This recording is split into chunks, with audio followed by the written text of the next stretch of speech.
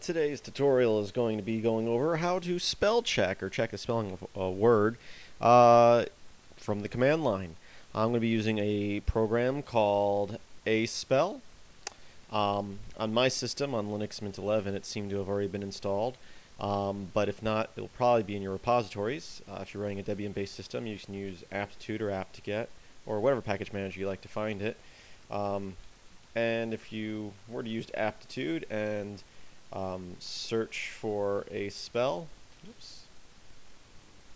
you can see there's a lot of different language packages. So the language package for the default language in your system probably is already installed. As you can see, I've got ASpell installed and ASpell English right there. And let's go ahead and use it. So the way we're going to use it today, and it has more features than what we're going to go over. We're going to go over some very basic stuff today.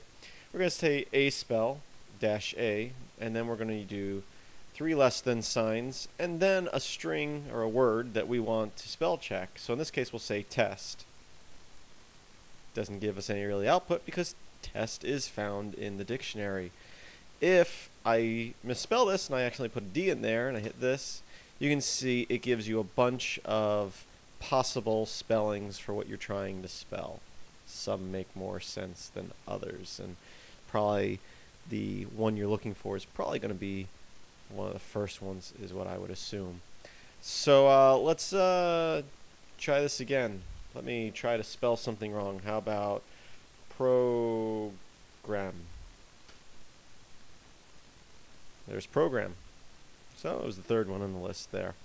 Let's say I try to spell and I'm misspelling Linux. Let's say I type in Linux. Let's see what happens. Hey, look at that. Linux is number 2.